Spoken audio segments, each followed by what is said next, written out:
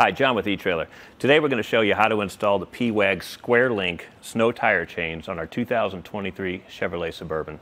So these are going to be a fairly aggressive ladder style snow chain for this 2023 Chevy Suburban. This tire size is a 265/65/18. So the ladder style chains are definitely going to be better for stopping and starting, but you're going to feel them going down the road.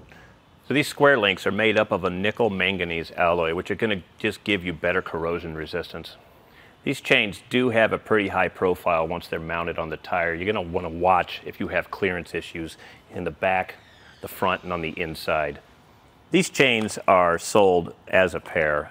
They are heavy, and the bag is kind of lightweight. So if I were to buy these, I would consider storing them in a tote. We have these installed on the rear axle of our Suburban, but you want to check your owner's manual before installing tire chains on your vehicle. Okay, so the first thing you do when you pull these out of the bag is you want to lay them out straight. You want to check the links for any twists, any damage, any rust. And you want to lay them out with the lever facing towards the outside. So as we lay these out, you'll see these hoops have a flat side. This is the side you want facing your tire, so as you go down the road, it'll avoid having these points dig into the rubber. So when it comes to installing these, you want to grab towards the middle of these chains, and that'll keep it even as you go up and over the tire and around the back.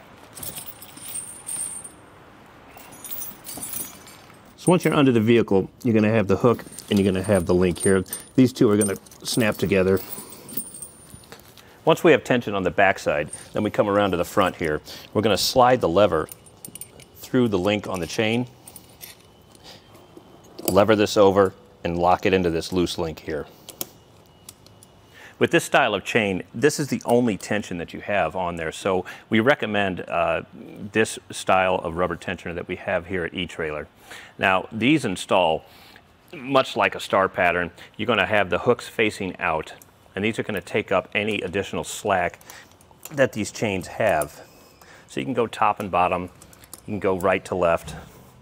However you can do it just to get the tension out.